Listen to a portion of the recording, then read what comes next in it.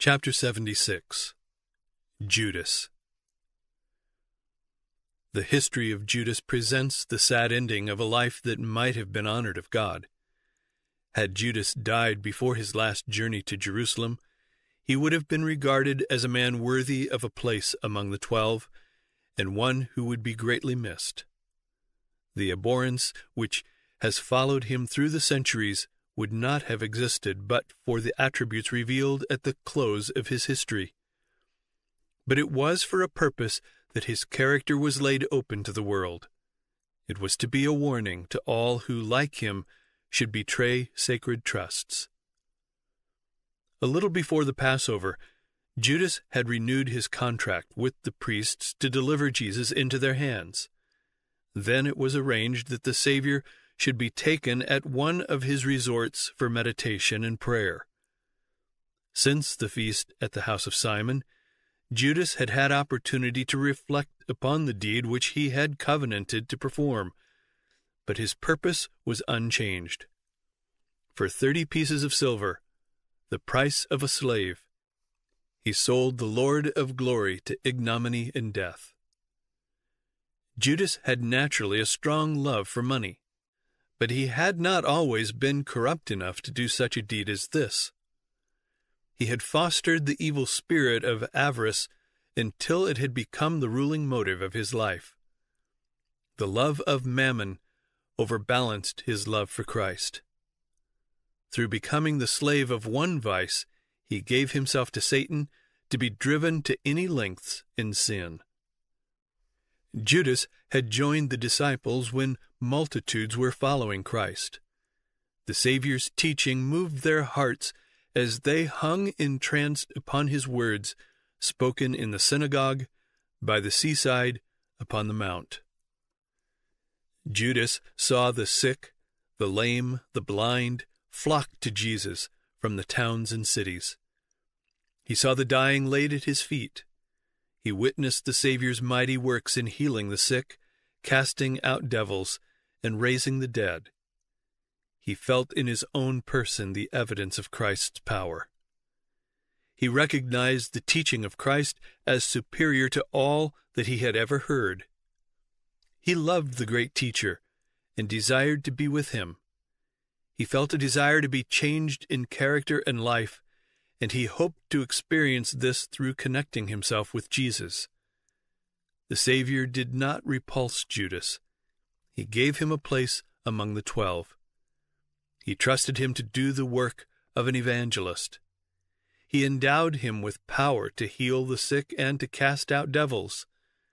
But Judas did not come to the point of surrendering himself fully to Christ. He did not give up his worldly ambition or his love of money. While he accepted the position of a minister of Christ, he did not bring himself under the divine molding. He felt that he could retain his own judgment and opinions, and he cultivated a disposition to criticize and accuse. Judas was highly regarded by the disciples and had great influence over them. He himself had a high opinion of his own qualifications, and looked upon his brethren as greatly inferior to him in judgment and ability. They did not see their opportunities, he thought, and take advantage of circumstances. The church would never prosper with such short-sighted men as leaders. Peter was impetuous. He would move without consideration. John, who was treasuring up the truths that fell from Christ's lips, was looked upon by Judas as a poor financier. Matthew, whose training had taught him accuracy in all things, was very particular in regard to honesty, and he was ever contemplating the words of Christ, and became so absorbed in them that, as Judas thought, he could not be trusted to do sharp, far-seeing business. Thus Judas summed up all the disciples, and flattered himself that the church would often be brought into perplexity and embarrassment if it were not for his ability as a manager. Judas regarded himself as the capable one, who could not be overreached. In his own estimation, He was an honor to the cause, and as such he always represented himself. Judas was blinded to his own weakness of character, and Christ placed him where he would have an opportunity to see and correct this. As treasurer for the disciples, he was called upon to provide for the needs of the little company and to relieve the necessities of the poor. When in the Passover chamber Jesus said to him, "That thou doest, do quickly," the disciples thought he had bidden him buy what was needed for the feast, or give something to the poor. In ministering to others, Judas might have developed an unselfish spirit. But while listening daily to the lessons of Christ and witnessing his unselfish life, Judas indulged his covetous disposition. The small sums that came into his hands were a continual temptation. Often when he did a little service for Christ, or devoted time to religious purposes, he paid himself out of this meager fund. In his own eyes, these pretexts served to excuse his action, but in God's sight, he was a thief.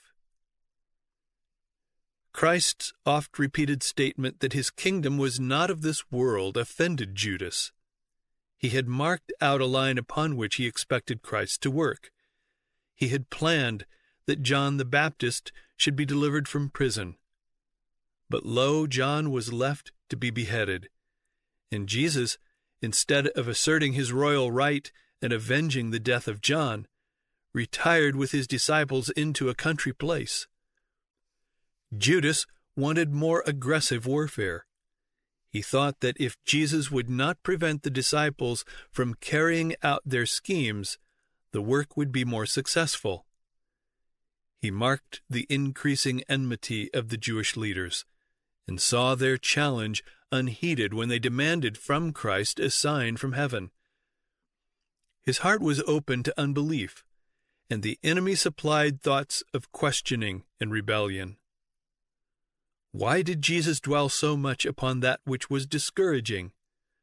Why did he predict trial and persecution for himself and for his disciples? The prospect of having a high place in the new kingdom had led Judas to espouse the cause of Christ. Were his hopes to be disappointed? Judas had not decided that Jesus was not the Son of God, but he was questioning and seeking to find some explanation of his mighty works.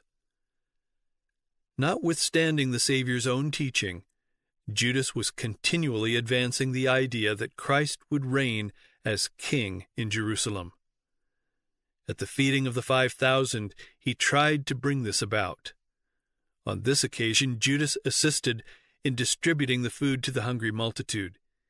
He had an opportunity to see the benefit which it was in his power to impart to others. He felt the satisfaction that always comes in service to God. He helped to bring the sick and suffering from among the multitude to Christ. He saw what relief, what joy and gladness come to human hearts through the healing power of the Restorer.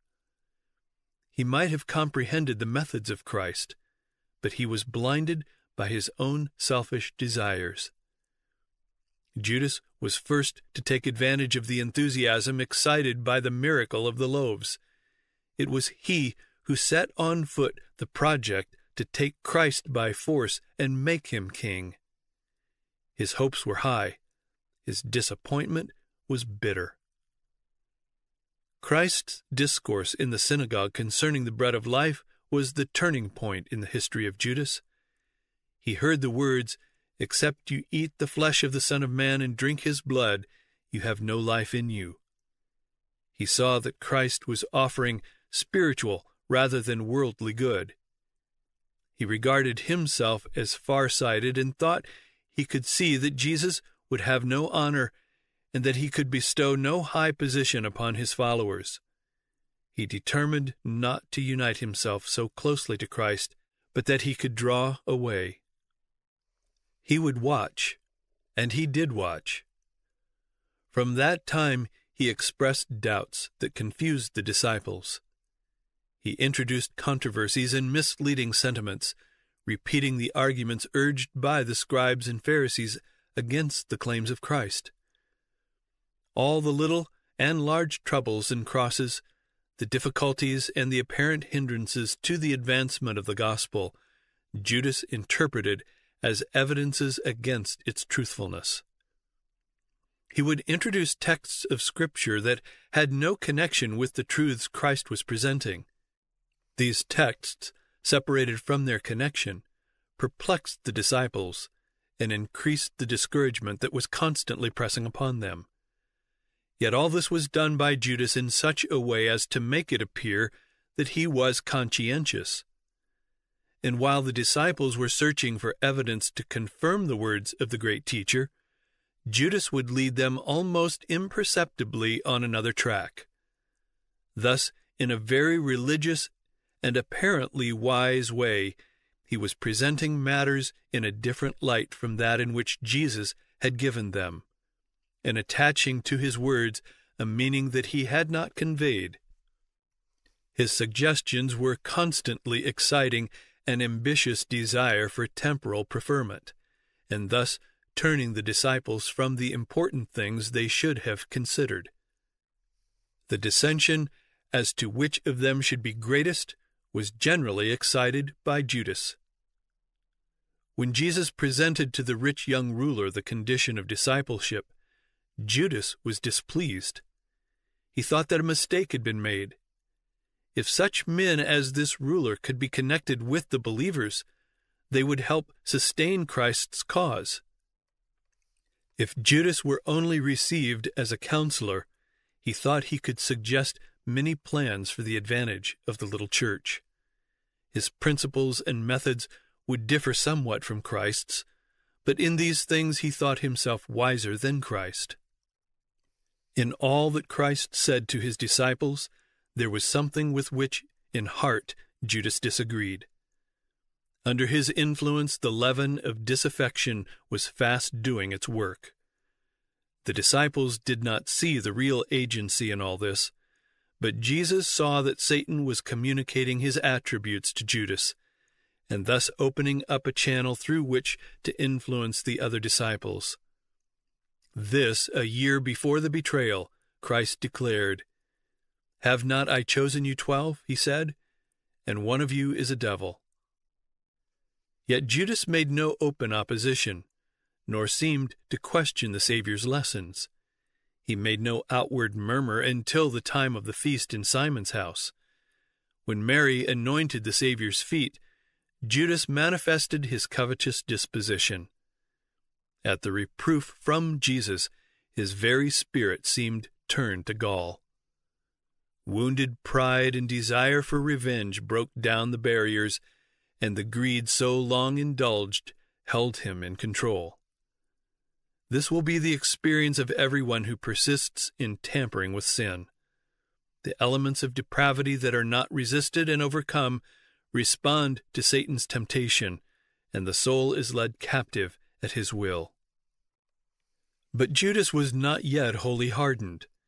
Even after he had twice pledged himself to betray the Savior, there was opportunity for repentance. At the Passover supper, Jesus proved his divinity by revealing the traitor's purpose. He tenderly included Judas in the ministry to the disciples, but the last appeal of love was unheeded.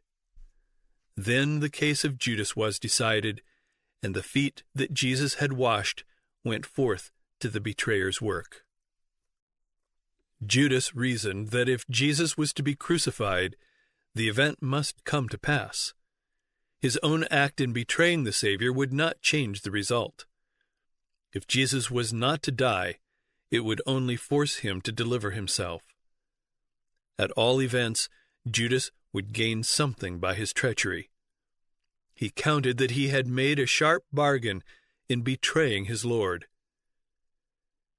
Judas did not, however, believe that Christ would permit himself to be arrested. In betraying him, it was his purpose to teach him a lesson. He intended to play a part that would make the Savior careful thenceforth to treat him with due respect. But Judas knew not that he was giving Christ up to death. How often, as the Savior taught in parables, the scribes and Pharisees had been carried away with his striking illustrations. How often they had pronounced judgment against themselves. Often when the truth was brought home to their hearts, they had been filled with rage and had taken up stones to cast at him. But again and again he had made his escape. Since he had escaped so many snares, thought Judas, he certainly would not now allow himself to be taken. Judas decided to put the matter to the test. If Jesus really was the Messiah, the people for whom he had done so much would rally about him and would proclaim him king. This would forever settle many minds that were now in uncertainty. Judas would have the credit of having placed the king on David's throne, and this act would secure to him the first position next to Christ in the new kingdom. The false disciple acted his part in betraying Jesus. In the garden, when he said to the leaders of the mob, "Whomsoever I shall kiss, the same is he, hold him fast," he fully believed that Christ would escape out of their hands. Then, if they should blame him, he could say, "Did I not tell you to hold him fast?" Judas beheld the captors of Christ acting upon his words bind him firmly. In amazement, he saw that the Savior suffered himself to be led away. Anxiously he followed him from the garden to the trial before the Jewish rulers. At every movement he looked for him to surprise his enemies by appearing before them as the Son of God and setting at naught all their plots and power. But as hour after hour went by, and Jesus submitted to all the abuse heaped upon him, a terrible fear came to the traitor that he had sold his master to his death. As the trial drew to a close, Judas could endure the torture of his guilty conscience no longer. Suddenly a hoarse voice rang through the hall, sending a thrill of terror to all hearts. "He is innocent! Spare him, O Caiaphas!" The tall form of Judas was now seen pressing through the startled throng. His face was pale and haggard, and great drops of sweat stood on his forehead. Rushing to the throne of judgment, he threw down before the high priest the pieces of silver that had been the price of his Lord's betrayal. Eagerly grasping the robe of Caiaphas, he implored him to release Jesus, declaring that he had done nothing worthy of death. Caiaphas angrily shook him off, but was confused and knew not what to say. The perfidy of the priests was revealed. It was evident that they had bribed the disciple to betray his master. "I have sinned," again cried Judas, "in that I have betrayed the innocent blood." But the high priest, regaining his self-possession, answered with scorn, "What is that to us? See thou to that." The priests had been willing to make Judas their tool, but they despised his baseness. When he turned to them with confession, they spurned him. Judas now cast himself at the feet of Jesus, acknowledging him to be the Son of God and entreating him to deliver himself. The Savior did not reproach his betrayer. He knew that Judas did not repent. His confession was forced from his guilty soul by an awful sense of condemnation and a looking for of judgment. But he felt no deep, heart-breaking grief that he had betrayed the spotless Son of God and denied the Holy One of Israel. Yet Jesus spoke no word of condemnation. He looked pityingly upon Judas and said, "For this hour came I into the world." A murmur of surprise ran through the assembly. With amazement they beheld the forbearance of Christ toward his betrayer. Again there swept over them the conviction that this man was more than mortal. But if he was the Son of God, they questioned, why did he not free himself from his bonds and triumph over his accusers? Judas saw that his entreaties were in vain, and he rushed from the hall, exclaiming, "It is too late! It is too late!" He felt that he could not live to see Jesus crucified, and in despair went out and hanged himself. Later that same day, on the road from Pilate's hall to Calvary, there came an interruption to the shouts and jeers of the wicked throng who were leading Jesus to the place of crucifixion. As they passed a retired spot, they saw at the foot of a lifeless tree the body of Judas. It was a most revolting sight. His weight had broken the cord by which he had hanged himself to the tree. In falling, his body had been horribly mangled, and dogs were now devouring it. His remains were immediately buried out of sight, but there was less mockery among the throng, and many a pale face revealed the thoughts within. Retribution seemed already visiting those who were guilty of the blood of Jesus. Chapter 77. In Pilate's Judgment Hall. This chapter is based on portions taken from Matthew 27, Mark 15, Luke 23, and John 18 and 19. In the judgment hall of Pilate, the Roman governor, Christ stands bound as a prisoner. About him are the guard of soldiers, and the hall is fast filling with spectators. Just outside the entrance are the judges of the Sanhedrin, priests, rulers, elders, and the mob. After condemning Jesus, the council of the Sanhedrin had come to Pilate to have the sentence confirmed and executed. But these Jewish officials would not enter the Roman judgment hall. According to their ceremonial law, they would be defiled thereby and thus prevented from taking part in the feast of the Passover. In their blindness, they did not see that murderous hatred had defiled their hearts. They did not see that Christ was the real Passover lamb, and that, since they had rejected him, the great feast had for them lost its significance. When the Savior was brought into the judgment hall, Pilate looked upon him with no friendly eyes. The Roman governor had been called from his bedchamber in haste, and he determined to do his work as quickly as possible. He was prepared to deal with the prisoner with magisterial severity. Assuming his severest expression, he turned to see what kind of man he had to examine, that he had been called from his repose at so early an hour. He knew that it must be someone whom the Jewish authorities were anxious to have tried and punished with haste. Pilate looked at the men who had Jesus in charge, and then his gaze rested searchingly on Jesus. He had had to deal with all kinds of criminals, but never before had a man bearing marks of such goodness and nobility been brought before him.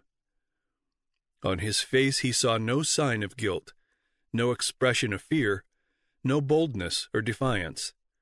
He saw a man of calm and dignified bearing, whose countenance bore not the marks of a criminal, but the signature of heaven. Christ's appearance made a favorable impression upon Pilate. His better nature was roused. He had heard of Jesus and his works. His wife had told him something of the wonderful deeds performed by the Galilean prophet, who cured the sick and raised the dead. Now this revived as a dream in Pilate's mind. He recalled rumors that he had heard from several sources. He resolved to demand of the Jews their charges against the prisoner. "Who is this man, and wherefore have you brought him?" he said. "What accusation bring ye against him?" The Jews were disconcerted. Knowing that they could not substantiate their charges against Christ, they did not desire a public examination.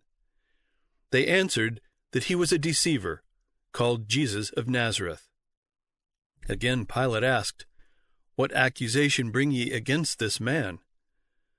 The priests did not answer his question, but in words that showed their irritation they said, "If he were not a malefactor, we would not have delivered him up unto thee." When those composing the Sanhedrin, the first men of the nation, bring to you a man they deem worthy of death, is there need to ask for an accusation against him? They hope to impress Pilate with a sense of their importance, and thus lead him to accede to their request without going through many preliminaries. They were eager to have their sentence ratified, for they knew that the people who had witnessed Christ's marvelous works could tell a story very different from the fabrication they themselves were now rehearsing. The priests thought that with the weak and vacillating Pilate, they could carry through their plans without trouble. Before this, he had signed the death warrant hastily, condemning to death men they knew were not worthy of death. In his estimation, the life of a prisoner was of little account. Whether he were innocent or guilty was of no special consequence. The priests hoped that Pilate would now inflict the death penalty on Jesus without giving him a hearing. This they besought as a favor on the occasion of their great national festival. But there was something in the prisoner that held Pilate back from this. He dared not do it. He read the purposes of the priests. He remembered how, not long before, Jesus had raised Lazarus, a man that had been dead 4 days, and he determined to know before signing the sentence of condemnation what were the charges against him, and whether they could be proved. "If your judgment is sufficient," he said, "why bring the prisoner to me? Take ye him, and judge him according to your law." Thus pressed, the priests said that they had already passed sentence upon him, but that they must have Pilate's sentence to render their condemnation valid. "What is your sentence?" Pilate asked. "The death sentence," they answered, "but it is not lawful for us to put any man to death." They asked Pilate to take their word as to Christ's guilt and enforce their sentence. They would take the responsibility of the result. Pilate was not a just or a conscientious judge, but weak though he was in moral power, he refused to grant this request. He would not condemn Jesus until a charge had been brought against him. The priests were in a dilemma. They saw that they must cloak their hypocrisy under the thickest concealment. They must not allow it to appear that Christ had been arrested on religious grounds. Were this put forward as a reason, their proceedings would have no weight with Pilate. They must make it appear that Jesus was working against the common law. Then he could be punished as a political offender. Tumults and insurrection against the Roman government were constantly arising among the Jews. With these revolts the Romans had dealt very rigorously, and they were constantly on the watch to repress everything that could lead to an outbreak. Only a few days before this, the Pharisees had tried to entrap Christ with the question, "Is it lawful for us to give tribute unto Caesar?" But Christ had unveiled their hypocrisy. The Romans who were present had seen the utter failure of the plotters, and their discomfiture at his answer, "Render therefore unto Caesar the things which be Caesar's." Now the priests thought to make it appear that on this occasion Christ had taught what they hoped he would teach. In their extremity they called false witnesses to their aid, and they began to accuse him, saying, "We found this fellow perverting the nation, and forbidding to give tribute to Caesar, saying that he himself is Christ a king." 3 charges, each without foundation. The priests knew this, but they were willing to commit perjury, could they but secure their end. Pilate saw through their purpose. He did not believe that the prisoner had plotted against the government. His meek and humble appearance was altogether out of harmony with the charge. Pilate was convinced that a deep plot had been laid to destroy an innocent man who stood in the way of the Jewish dignitaries. Turning to Jesus, he asked, "Art thou the King of the Jews?" The Savior answered, "Thou sayest it." And as he spoke, his countenance lighted up as if a sunbeam were shining upon it. When they heard his answer, Caiaphas and those that were with him called Pilate to witness that Jesus had admitted the crime with which he was charged. With noisy cries, priests, scribes, and rulers demanded that he be sentenced to death. The cries were taken up by the mob, and the uproar was deafening. Pilate was confused. Seeing that Jesus made no answer to his accusers, Pilate said to him, "Answerest thou nothing? Behold how many things they witness against thee." But Jesus yet answered nothing. Standing behind Pilate in view of all in the court, Christ heard the abuse. But to all the false charges against him he answered not a word. His whole bearing gave evidence of conscious innocence. He stood unmoved by the fury of the waves that beat about him. It was as if the heavy surges of wrath, rising higher and higher, like the waves of the boisterous ocean, broke about him, but did not touch him. He stood silent, but his silence was eloquence. It was as a light shining from the inner to the outer man. Pilate was astonished at his bearing.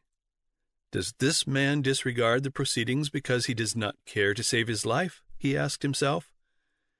As he looked at Jesus, bearing insult and mockery without retaliation, he felt that he could not be as unrighteous and unjust as were the clamoring priests.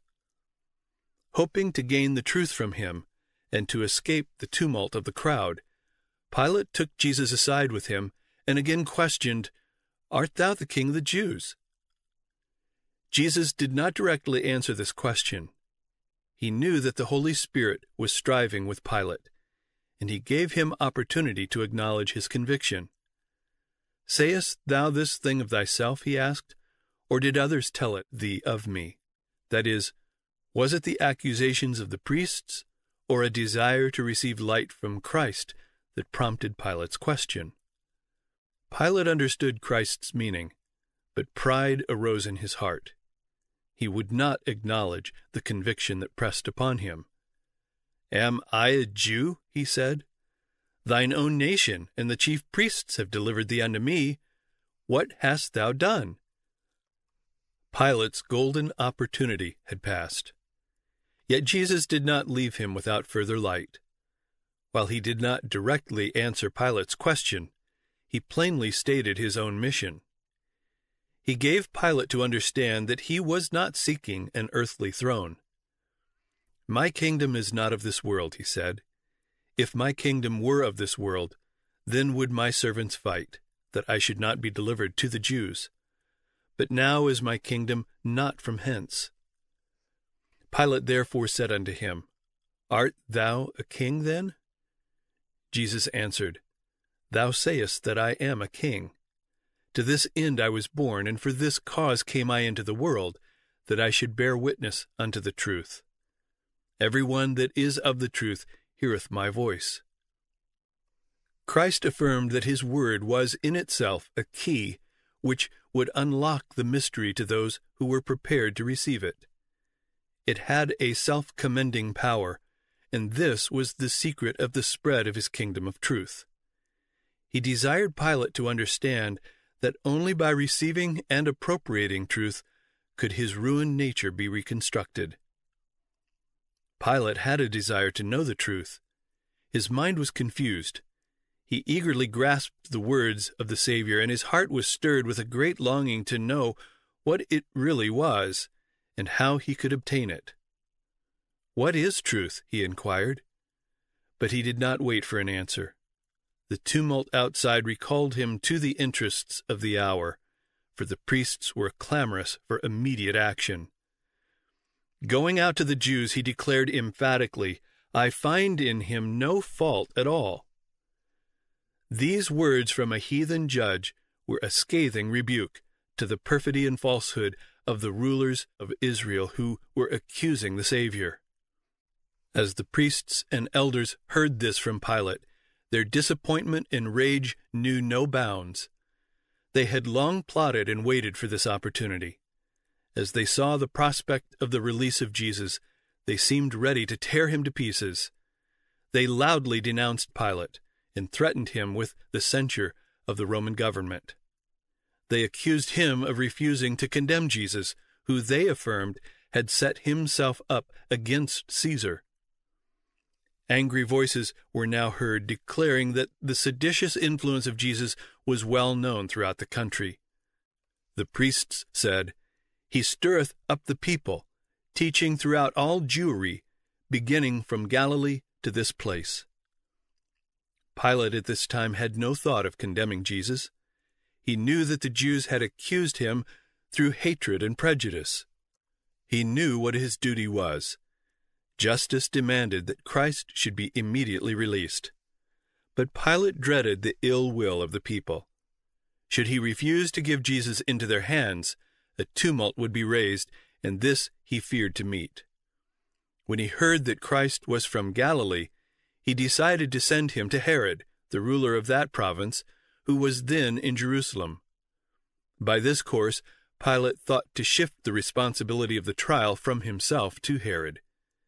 He also thought this a good opportunity to heal an old quarrel between himself and Herod. And so it proved. The two magistrates made friends over the trial of the Savior. Pilate delivered Jesus again to the soldiers, and amid the jeers and insults of the mob, he was hurried to the judgment hall of Herod. When Herod saw Jesus, he was exceeding glad. He had never before met the Savior, but he was desirous to see him of a long season because he had heard many things of him, and he hoped to have seen some miracle done by him. This Herod was he whose hands were stained with the blood of John the Baptist. When Herod first heard of Jesus, he was terror-stricken and said, "It is John whom I beheaded. He is risen from the dead. Therefore mighty works do show forth themselves in him." Yet Herod desired to see Jesus. Now there was opportunity to save the life of this prophet, and the king hoped to banish forever from his mind the memory of that bloody head brought to him in a charger. He also desired to have his curiosity gratified, and thought that if Christ were given any prospect of release, he would do anything that was asked of him. A large company of the priests and elders had accompanied Christ to Herod. And when the Savior was brought in, these dignitaries, all speaking excitedly, urged their accusations against him. But Herod paid little regard to their charges. He commanded silence, desiring an opportunity to question Christ. He ordered that the fetters of Christ should be unloosed, at the same time charging his enemies with roughly treating him. Looking with compassion into the serene face of the world's Redeemer, he read in it only wisdom and purity. He, as well as Pilate, was satisfied that Christ had been accused through malice and envy. Herod questioned Christ in many words, but throughout the Savior maintained a profound silence. At the command of the king, the decrepit and maimed were then called in, and Christ was ordered to prove his claims by working a miracle. "Men say that thou canst heal the sick," said Herod. "I'm anxious to see that thy widespread fame has not been belied." Jesus did not respond, and Herod still continued to urge, "If thou canst work miracles for others, work them now for thine own good, and it will serve thee a good purpose." Again he commanded, "Show us a sign that thou hast the power with which rumor hath accredited thee." But Christ was as one who heard and saw not. The Son of God had taken upon himself man's nature. He must do as man must do in like circumstances. Therefore he would not work a miracle to save himself the pain and humiliation that man must endure when placed in a similar position. Herod promised that if Christ would perform some miracle in his presence, he should be released. Christ's accusers had seen with their own eyes the mighty works wrought by his power. They had heard him command the grave to give up its dead. They had seen the dead come forth obedient to his voice. Fear seized them lest he should now work a miracle. Of all things, they most dreaded an exhibition of his power. Such a manifestation would prove a death blow to their plans, and would perhaps cost them their lives. Again the priests and rulers, in great anxiety, urged their accusations against him. Raising their voices, they declared, "He is a traitor, a blasphemer. He works his miracles through the power given him by Beelzebub, the prince of the devils." The hall became a scene of confusion, some crying one thing and some another. Herod's conscience was now far less sensitive than when he had trembled with horror at the request of Herodias for the head of John the Baptist. For a time he had felt the keen stings of remorse for his terrible act, but his moral perceptions had become more and more degraded by his licentious life. Now his heart had become so hardened that he could even boast of the punishment he had inflicted upon John for daring to reprove him. And he now threatened Jesus, declaring repeatedly that he had power to release or to condemn him. But no sign from Jesus gave evidence that he heard a word. Herod was irritated by this silence.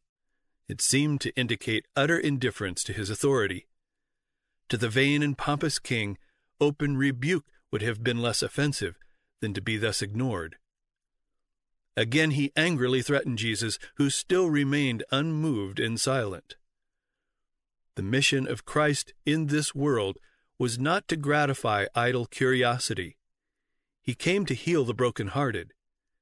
Could he have spoken any word to heal the bruises of sin-sick souls, he would not have kept silent.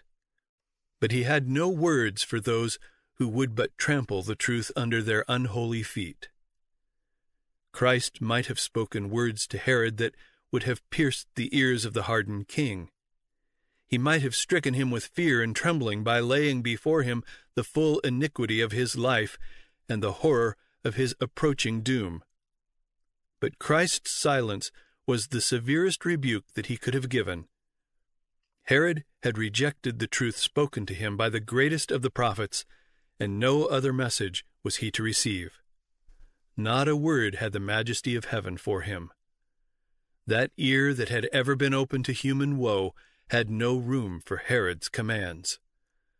Those eyes that had ever rested upon the penitent sinner in pitying, forgiving love had no look to bestow upon Herod. Those lips that had uttered the most impressive truth, that in tones of tenderest entreaty had pleaded with the most sinful and the most degraded, were closed to the haughty king who felt no need of a savior. Herod's face grew dark with passion. Turning to the multitude, he angrily denounced Jesus as an impostor. Then to Christ he said, "If you will not give evidence of your claim, I will deliver you up to the soldiers and the people. They may succeed in making you speak. If you are an impostor, death at their hands is only what you merit. If you are the Son of God, save yourself by working a miracle." No sooner were these words spoken than a rush was made for Christ. Like wild beasts, the crowd darted upon their prey. Jesus was dragged this way and that, Herod joining the mob in seeking to humiliate the Son of God. Had not the Roman soldiers interposed and forced back the maddened throng, the Savior would have been torn in pieces. Herod with his men of war set him at naught, and mocked him, and arrayed him in a gorgeous robe. The Roman soldiers joined in this abuse. All that these wicked, corrupt soldiers, helped on by Herod and the Jewish dignitaries, could instigate was heaped upon the Savior. Yet his divine patience failed not. Christ's persecutors had tried to measure his character by their own. They had represented him as vile as themselves. But back of all the present appearance, another scene intruded itself, a scene which they will one day see in all its glory. There were some who trembled in Christ's presence, while the rude throng were bowing in mockery before him. Some who came forward for that purpose turned back, afraid and silenced. Herod was convicted. The last rays of merciful light were shining upon his sin-hardened heart. He felt that this was no common man, for divinity had flashed through humanity. At the very time when Christ was encompassed by mockers, adulterers, and murderers, Herod felt that he was beholding a God upon his throne. Hardened as he was, Herod dared not ratify the condemnation of Christ. He wished to relieve himself of the terrible responsibility, and he sent Jesus back to the Roman judgment hall. Pilate was disappointed and much displeased. When the Jews returned with their prisoner, he asked impatiently what they would have him do. He reminded them that he had already examined Jesus and found no fault in him. He told them that they had brought complaints against him, but they had not been able to prove a single charge. He had sent Jesus to Herod, the tetrarch of Galilee, and one of their own nation, but he also had found in him nothing worthy of death. "I will therefore chastise him," Pilate said, "and release him." Here Pilate showed his weakness. He had declared that Jesus was innocent, yet he was willing for him to be scourged to pacify his accusers. He would sacrifice justice and principle in order to compromise with the mob. This placed him at a disadvantage. The crowd presumed upon his indecision and clamored the more for the life of the prisoner. If at the first Pilate had stood firm, refusing to condemn a man whom he found guiltless, he would have broken the fatal chain that was to bind him in remorse and guilt as long as he lived. Had he carried out his convictions of right, the Jews would not have presumed to dictate to him. Christ would have been put to death, but the guilt would not have rested upon Pilate. But Pilate had taken step after step in the violation of his conscience. He had excused himself from judging with justice and equity, and he now found himself almost helpless in the hands of the priests and rulers. His wavering and indecision proved his ruin. Even now Pilate was not left to act blindly.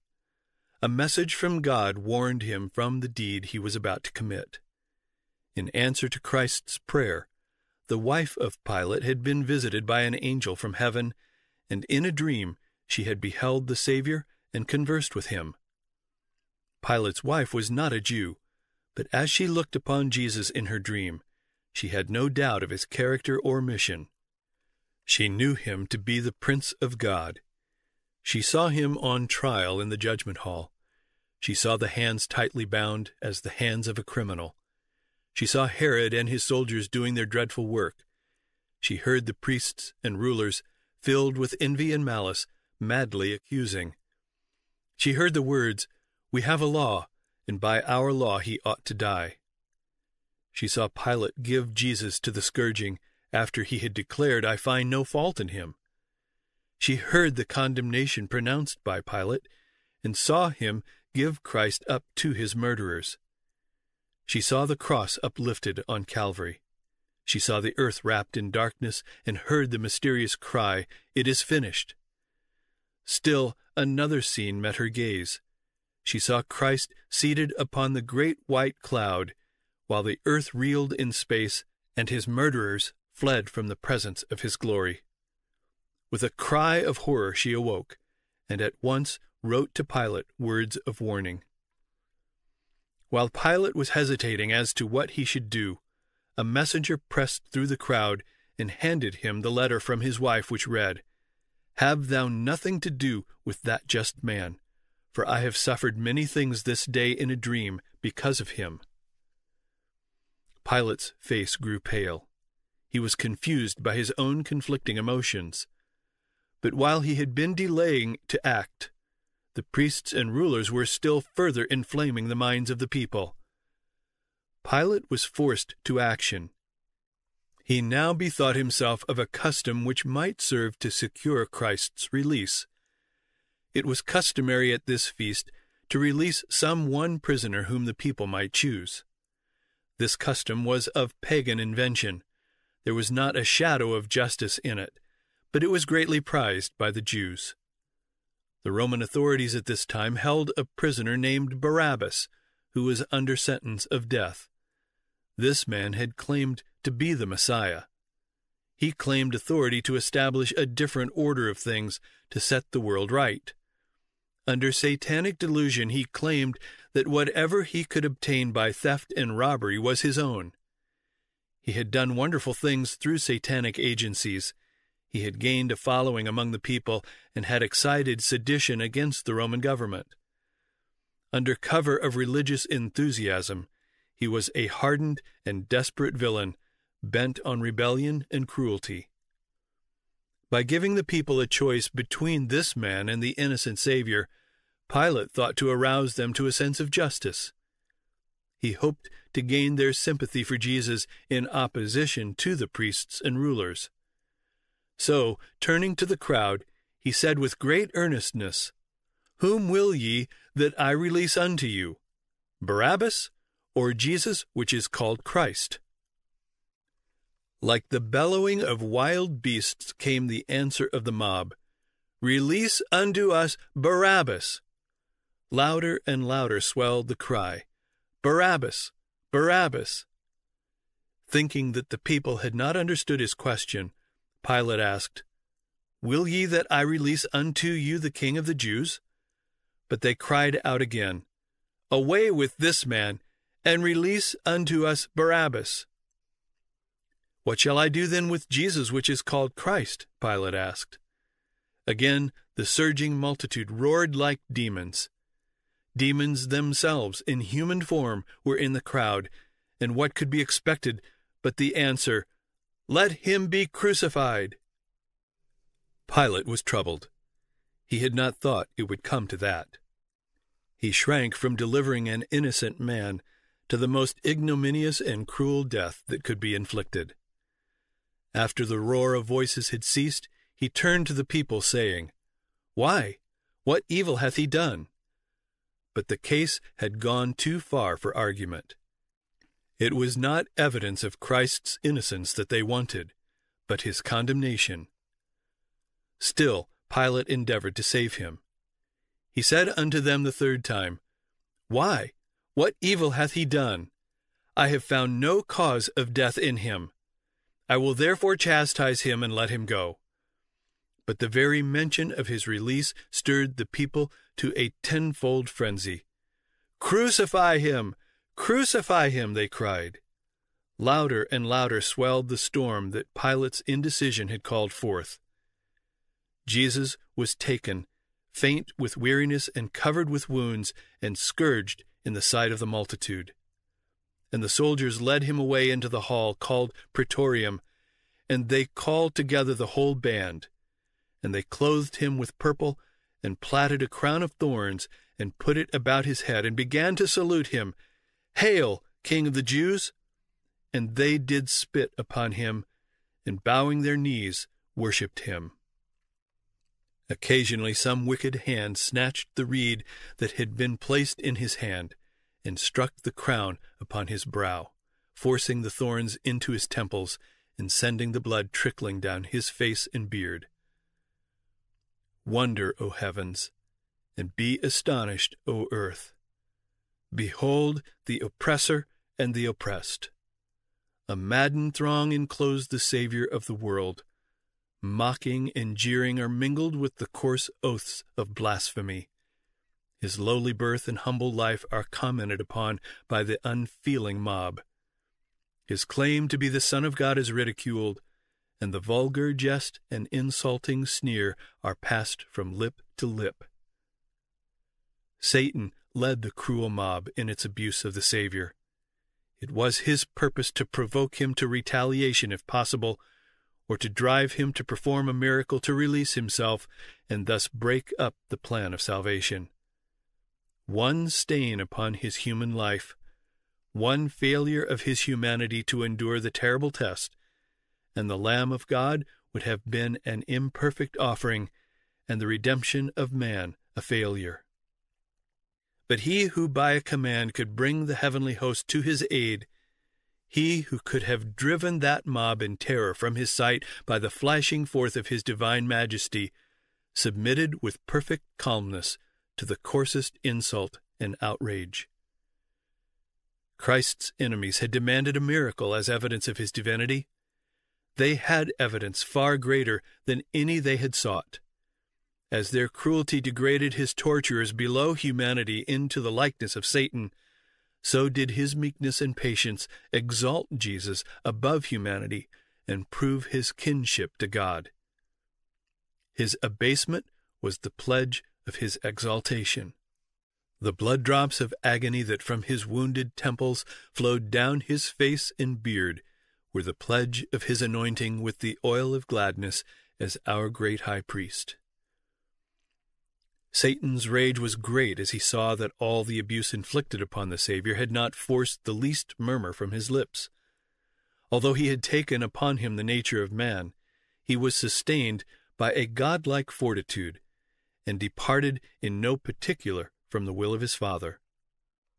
When Pilate gave Jesus up to be scourged and mocked, he thought to excite the pity of the multitude.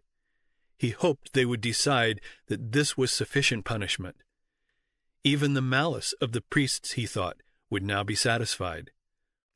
But with keen perception the Jews saw the weakness of thus punishing a man who had been declared innocent. They knew that Pilate was trying to save the life of the prisoner, and they were determined that Jesus should not be released. To please and satisfy us, Pilate has scourged him, they thought, and if we press the matter to a decided issue, we shall surely gain our end.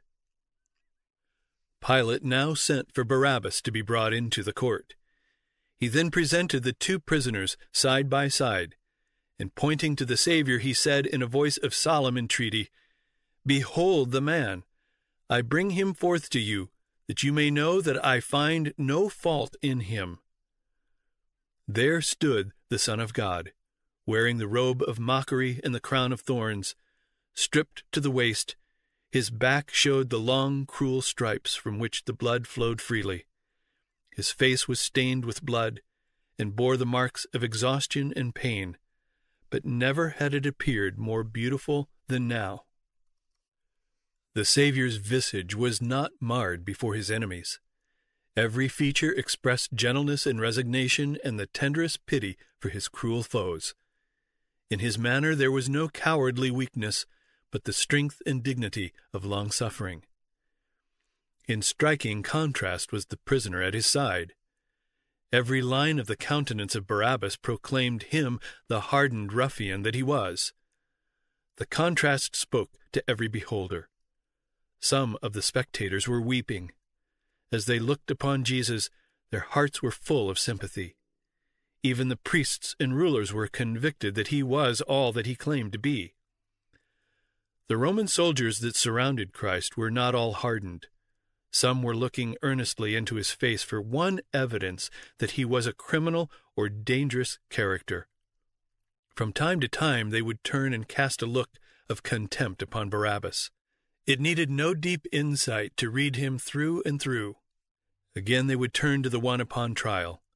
They looked at the divine sufferer with feelings of deep pity. The silent submission of Christ stamped upon their minds the scene, never to be effaced until they either acknowledged him as the Christ, or by rejecting him decided their own destiny. Pilate was filled with amazement at the uncomplaining patience of the Savior. He did not doubt that the sight of this man, in contrast with Barabbas, would move the Jews to sympathy. But he did not understand the fanatical hatred of the priests for him, who, as the light of the world, had made manifest their darkness and error. They had moved the mob to a mad fury, and again priests, rulers, and people raised that awful cry, "Crucify him! Crucify him!" At last, losing all patience with their unreasoning cruelty, Pilate cried out despairingly, "Take ye him and crucify him, for I find no fault in him." The Roman governor, though familiar with cruel scenes, was moved with sympathy for the suffering prisoner who, condemned and scourged, with bleeding brow and lacerated back, still had the bearing of a king upon his throne. But the priests declared, We have a law, and by our law he ought to die, because he made himself the Son of God." Pilate was startled. He had no correct idea of Christ and his mission, but he had an indistinct faith in God and in beings superior to humanity. A thought that had once before passed through his mind now took more definite shape. He questioned whether it might not be a divine being that stood before him, clad in the purple robe of mockery and crowned with thorns. Again he went into the judgment hall and said to Jesus, "Whence art thou?" But Jesus gave him no answer. The Savior had spoken freely to Pilate, explaining his own mission as a witness to the truth. Pilate had disregarded the light. He had abused the high office of judge by yielding his principles and authority to the demands of the mob.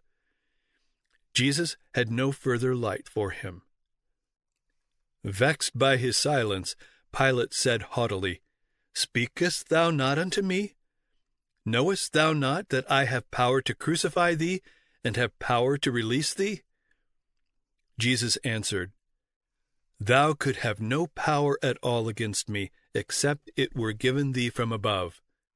Therefore he that delivered me unto thee hath the greater sin." Thus the pitying Savior, in the midst of his intense suffering and grief, excused as far as possible the act of the Roman governor who gave him up to be crucified. What a scene was this to hand down to the world for all time! What a light it sheds upon the character of him who is the judge of all the earth. "He that delivered me unto thee," said Jesus, "hath the greater sin." By this Christ meant Caiaphas, who as high priest represented the Jewish nation. They knew the principles that controlled the Roman authorities. They had had light in the prophecies that testified of Christ and in his own teachings and miracles. The Jewish judges had received unmistakable evidence of the divinity of him whom they condemned to death, and according to their light would they be judged. The greatest guilt and heaviest responsibility belonged to those who stood in the highest places in the nation, the depositaries of sacred trusts that they were basely betraying. Pilate, Herod, and the Roman soldiers were comparatively ignorant of Jesus. They thought to please the priests and rulers by abusing him. They had not the light which the Jewish nation had so abundantly received. Had the light been given to the soldiers, they would not have treated Christ as cruelly as they did. Again, Pilate proposed to release the Savior. But the Jews cried out, saying, "If thou let this man go, thou art not Caesar's friend." Thus these hypocrites pretended to be jealous for the authority of Caesar.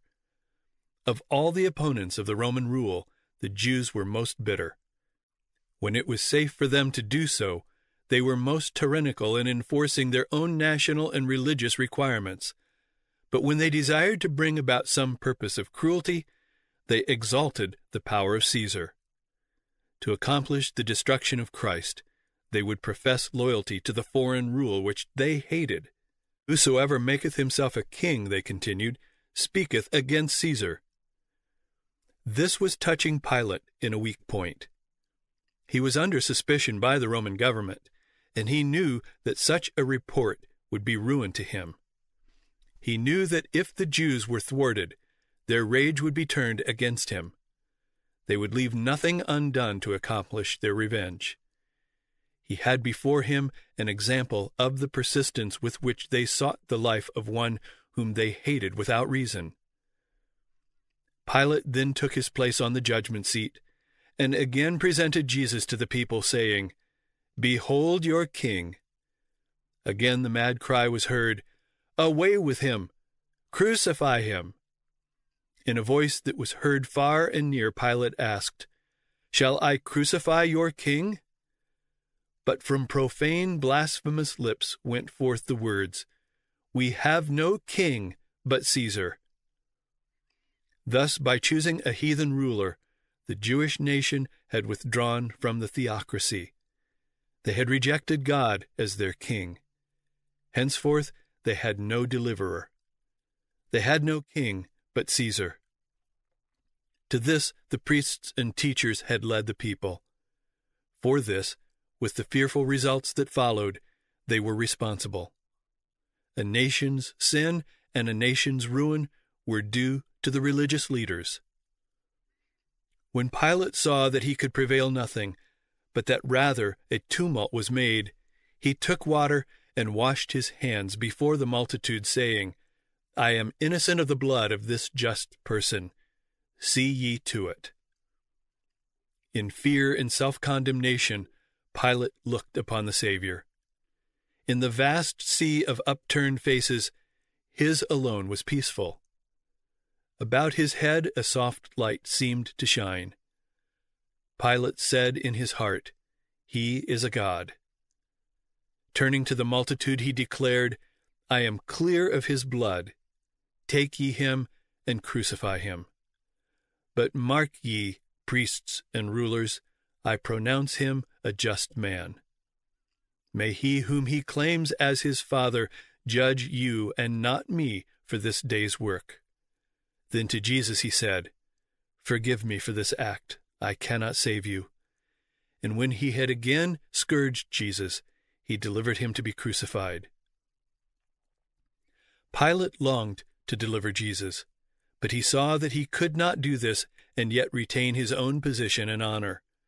Rather than lose his worldly power, he chose to sacrifice an innocent life. How many, to escape loss or suffering, in like manner sacrifice principle? Conscience and duty point one way, and self-interest points another. The current sets strongly in the wrong direction, and he who compromises with evil is swept away into the thick darkness of guilt. Pilate yielded to the demands of the mob. Rather than risk losing his position, he delivered Jesus up to be crucified.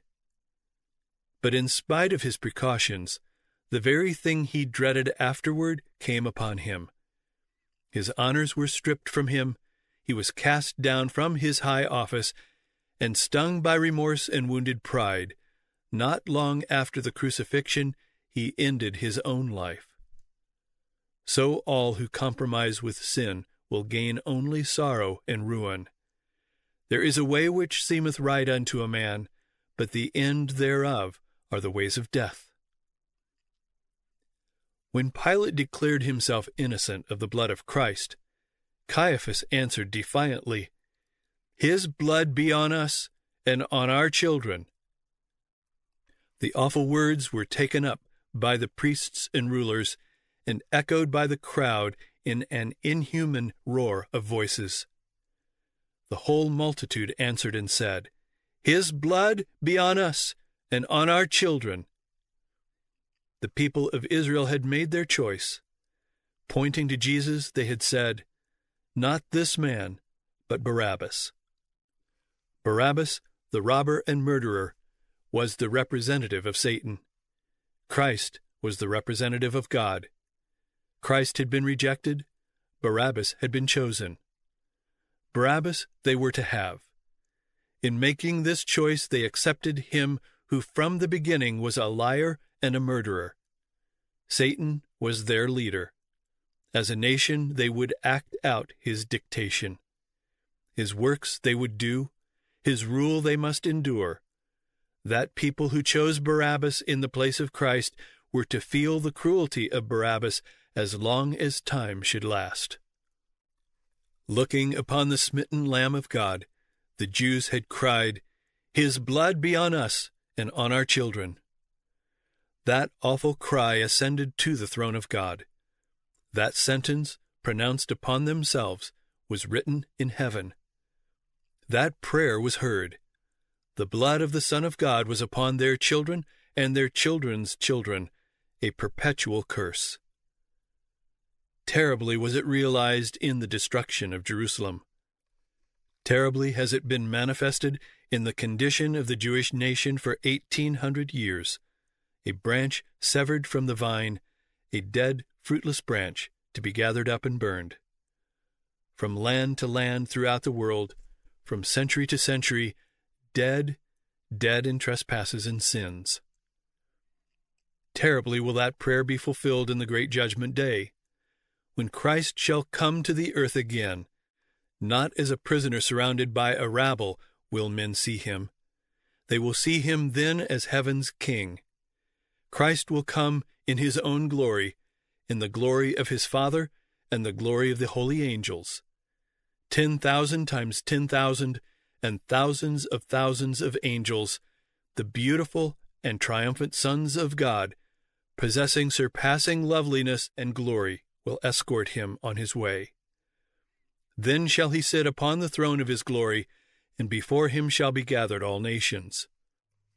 Then every eye shall see him, and they also that pierced him. In the place of a crown of thorns he will wear a crown of glory, a crown within a crown. In place of that old purple kingly robe, he will be clothed in raiment of whitest white, so as no fuller on earth can white them. And on his vesture and on his thigh a name will be written, King of Kings and Lord of Lords. Those who mocked and smote him will be there. The priests and rulers will behold again the scene in the judgment hall. Every circumstance will appear before them, as if written in letters of fire. Then those who prayed, His blood be on us and on our children, will receive the answer to their prayer. Then the whole world will know and understand. They will realize who and what they, poor, feeble, finite beings, have been warring against. In awful agony and horror, they will cry to the mountains and rocks, Fall on us, and hide us from the face of him that sitteth on the throne, and from the wrath of the Lamb. For the great day of his wrath is come, and who shall be able to stand?